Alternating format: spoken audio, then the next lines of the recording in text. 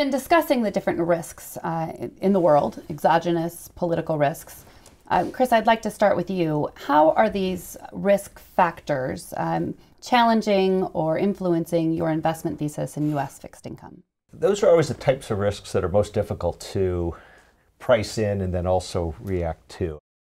Frankly, I think the market's done a reasonably good job looking through some of these non-fundamental bouts of volatility, political, geopolitical, and otherwise, and have held up reasonably well, even though we've seen some volatility in the markets. If you can stick to your fundamentals, a longer-term horizon, you can use these as opportunities, but you really have to try to differentiate, are any of these risks going to become longer-term fundamental situations, and that's really what we try to spend time doing. Michael, how are you thinking about the big geopolitical risks in your investing, and specifically, how do you think the global risk events impact U.S. Treasuries?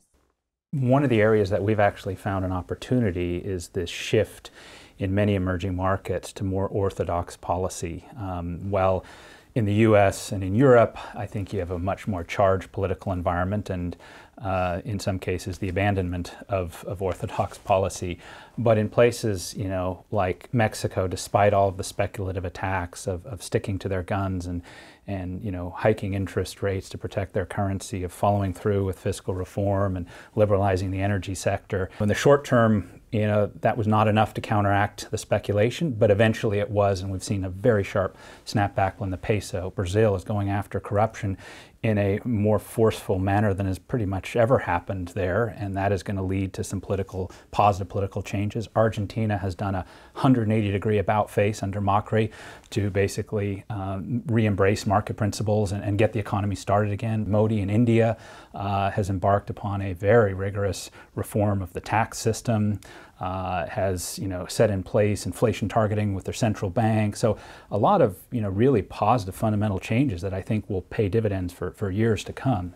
Then there's the flip side. There are places like Venezuela that is in beyond a financial crisis, but a humanitarian crisis led by bad policies.